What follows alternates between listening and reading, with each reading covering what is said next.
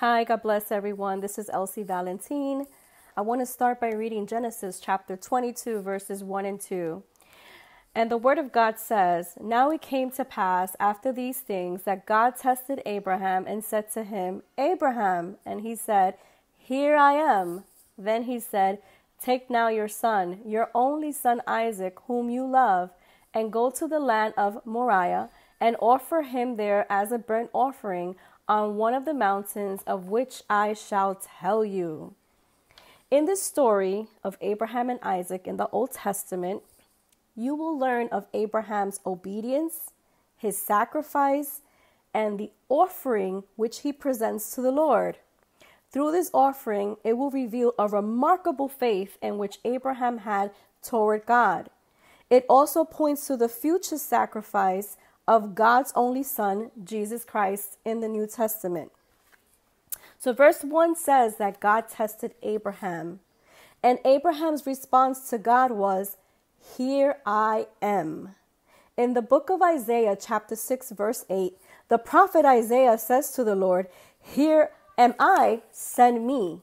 He was saying that he was here on earth for a specific purpose, and he wanted that purpose to be of the Lord's. Abraham saying, "Here I am," which means I am ready. He was ready to do as the Lord would instruct him to do. The Bible says that God tells him, "Take now your son, your only son, whom you love." In John chapter 3, verse 16, a very famous verse and chapter that everyone knows, it says, "For God so loved the world that he gave his only begotten Son, that whoever believes in him shall not perish, but have everlasting life." God loves this world so much that he gave such a precious gift for it, his Son. And through this gift, we receive salvation in Jesus Christ. God wanted Abraham to offer up Isaac to him, the son that he loved. It mentions that in Genesis chapter 22, verse 2. If you read the chapters before this, you will come to learn of Abraham's wife Sarah, how she was having issues with bearing him a child. And so she offers to Abraham her maidservant Hagar. And Hagar and Abraham, they do have a son together, which is called Ishmael. That's a whole nother story. But in the story here, the Lord made a promise to Sarah. And he told Sarah, even at an old age, that she would bear a son. And she laughed at the Lord. See, one thing about the Lord is that he's faithful to fulfill his promises and his word. Numbers chapter 23, verse 19 says that God is not a man that he should lie, or a son of a man that he should change his mind. Has he said, and will he not do it? Or has he spoken, and will he not fulfill it? God is faithful to fulfill his word. He's faithful to complete his promises. So if God is faithful to complete his promises, we have to do the same in our offering, in our sacrifices, in the commitments that we make before the Lord, because God is the one who sees and knows all things. And so God tells Abraham to go and offer up Isaac as a burnt offering. So what is a burnt offering? If you read the book of Leviticus, chapter 1, you will learn of the offerings that the Lord had commanded the Israelites through Moses as to what they were going to offer up to the Lord and how they were to do it.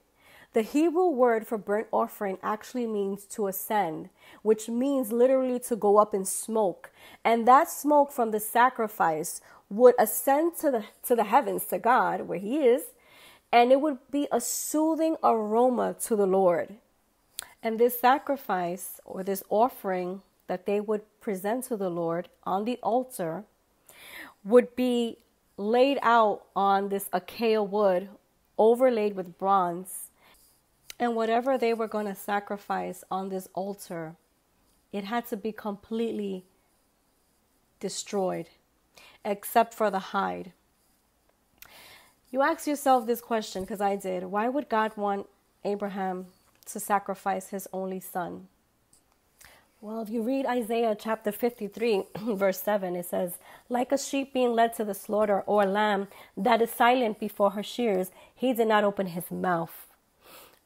Everything that we read about in the Old Testament leads to our Lord and Savior Jesus Christ in the New Testament.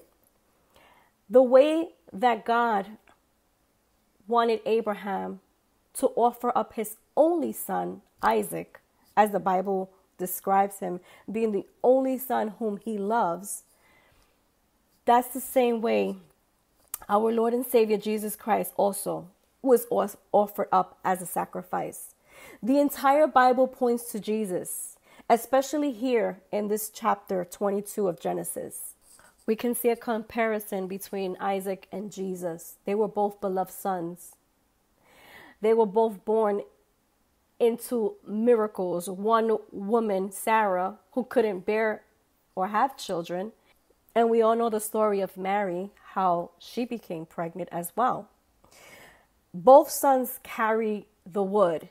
The Bible tells us that Jesus carried his cross. And if you keep reading in the book of Genesis, you will see that Isaac also carried the wood that Abraham was going to use to place him as an offering to the Lord. The wood that was used was acacia wood. It was a specific wood that they would use in the Old Testament. You can still find some of it here and there. It's very pricey. It's a very expensive wood. But both Jesus and Isaac both carried this wood to make it to the place and where they were going to be offered up. Jesus walking down the road of Calvary and being sacrificed, crucified on the cross for our sins. And here you have Isaac, who is going up to the mountain with his father, and he's being led, as Isaiah said, as a sheep being led to the shears. He had no idea what was going to take place. He just knew he was going with his father to do a sacrifice. In both of these stories, with Isaac and the story of our Lord and Savior Jesus Christ, both cases show how the father leads the son and the son follows in obedience towards his own death.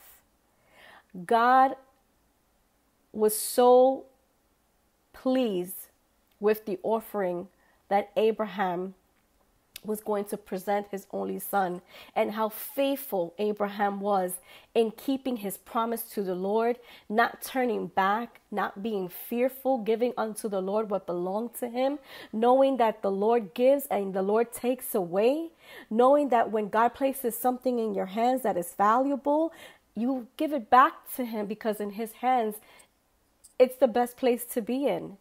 And when Abraham gets to the place in which he's ready to offer up his son Isaac, Genesis chapter 2 verse 6 says that, so Abraham took the wood of the burnt offering and laid it on Isaac his son. And he took the fire in his hand and a knife, and the two of them went together. But Isaac spoke to Abraham his father and said, my father. And he said, here I am, my son. Then he said, look, the fire and the wood, but where is the lamb for a burnt offering? And Abraham said, my son, God will provide for himself the lamb for a burnt offering. So the two of them went together. In verse 9 it says, then they came to the place of which God told him, and Abraham built an altar. And there he placed the wood in order, and he bound Isaac his son and laid him on the altar upon the wood. And Abraham stretched out his hand and took the knife to slay his son. Verse 11, powerful verse. But the angel of the Lord came to him from heaven and said, Abraham, Abraham. So he said, here I am. Here I am.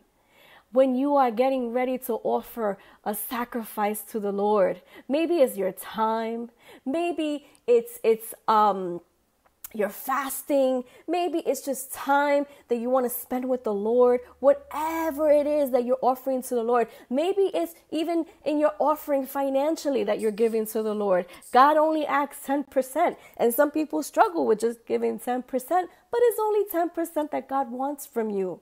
Say to the Lord, as Abraham said, here I am. Isaiah the prophet also said it too. Lord, here I am.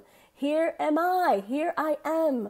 Means I'm ready, Lord, whatever you want me to do, whatever your plan and purpose is for my life, I am here, Lord. Instruct me, show me the way.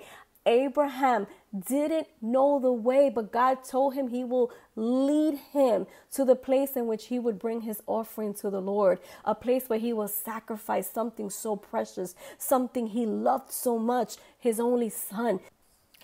And when Abraham follows in the instructions of the Lord, in verse 15 of Genesis chapter 22, it says, Then the angel of the Lord came to Abraham a second time out of heaven and said, By myself I have sworn, says the Lord, because you have done this thing and have not withheld your son, your only son, blessing. I will bless you, and multiplying, I will multiply your descendants as the stars of the heaven and as the sand in which is on the seashore, and your descendants shall possess the gates of their enemies. In your seed all the nations of the earth shall be blessed, because you have obeyed my voice. So Abraham returned to his young man, and they rose and went together to Beersheba, and Abraham dwelt in Beersheba. Hallelujah. Giving an offering unto the Lord is giving him it with all your heart, with all that is within you, not withholding nothing. When you don't withhold nothing from God, he will command the blessings to pour out upon your life. Deuteronomy chapter 28, and I always love these blessings because I have it in my house over my door, and I'm always praying it over my mom. It says, Blessed shall you be in the city, and blessed shall you be in the country. Blessed shall be the fruit of your body, the produce of the ground, of your ground, and the increase of your herds, the increase of your cattle, and the offsprings of your flocks. Blessed shall be your basket and your knitting bowl. Blessed shall be when you come in, and blessed shall be when you go out. That is such a powerful blessing. When you give unto God what belongs to God, whether it's your 10% in your offering, your tithes, don't withhold nothing back from the Lord. It's not that you give and you expect something in return. That's not the way it works. When Abraham went to offer up Isaac, he wasn't expecting anything in return from the Lord. We should never expect anything from the Lord. But when we wake up every day and we open up our eyes and we have breath to breathe, we say, Thank you, God. Thank you, Lord, because you woke me up today. Thank you, Lord, because there's a plan and purpose, Lord Father God. It's still in effect. It's still there. And I'm ready. Here I am, Lord. Send me. Do your will in me. What are you offering to God? What are you giving him? What sacrifices are you making? Are you spending too much time watching TV and filling your mind with all the junk of this world? Are you praying for the world? Are you sacrificing the time that you're spending with others when you should be spending it in the time with the Lord? What offering are you presenting to him? Is it something that you love so much and you say, Lord, here it is. Lord, because you're the God who gives and the God who takes away. I don't expect nothing from you, Lord, but I only ask that your blessings be upon my life. So, Father, in this day, what are we giving you? What are we offering up to you? Are we giving you the best of us, or are we giving you partial of us? Ask yourself in this day that question, and let the Lord lead you as he did with Abraham. And if he brings you to a place where he asks you to make a sacrifice unto him, then make that sacrifice unto the Lord. Maybe it's spending more time in prayer. Maybe it's spending more time in his word. Maybe it's fasting. Maybe it's just going out and doing evangelist work for him. Whatever it may be, just ask God, Lord, where do you want me to go? What do you want me to do? And let the Lord lead you. May you have a blessed day. May you continue seeking his face. Don't give in. Don't give up. Look to the cross. Look to the heavens. Look to the hills, because that's where your strength comes from. It comes from the Lord. And remember, say, Lord, here am I. God bless you. Have a wonderful day in the Lord. Amen.